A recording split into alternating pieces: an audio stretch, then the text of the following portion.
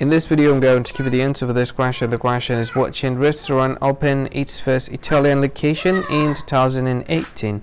Now I'll give you the answer for this question, and the correct answer for the question is Starbucks. What is the answer for the question? Starbucks.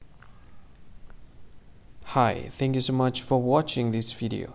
If you find this video is very useful, you can help this channel to grow by subscribing this channel.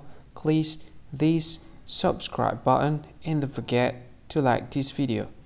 And if you find this video is not really good, or you don't really like this video, or you kind of feel that it's a little bit offensive or something like that, you can click this one, dislike button. You can do that anyway. And if you want to share this video with your friend, you can share it by clicking this share button, and you can share it to any social media that you wish that is currently available at this time, like Facebook, Twitter, LinkedIn, and many others, right?